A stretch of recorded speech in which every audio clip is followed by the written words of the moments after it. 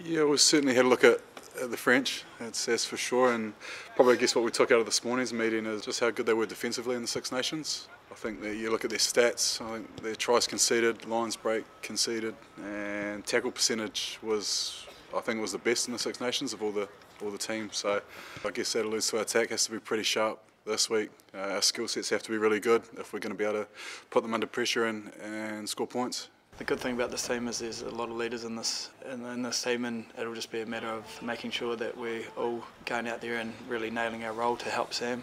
I'm sure if he needs a bit of feedback on what we're seeing, then we'll give that to him, and we'll go out and try and execute a game plan as well as we can this weekend.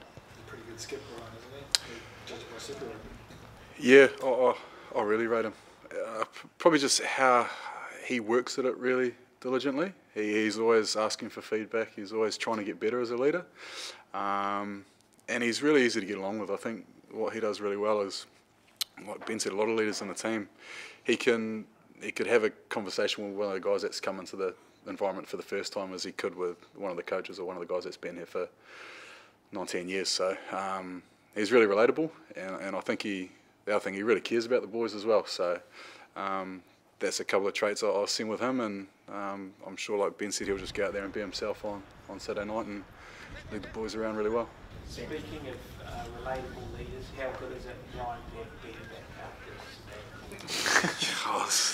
Yeah, I was glad you asked. Yeah, the sabbatical, as we call it.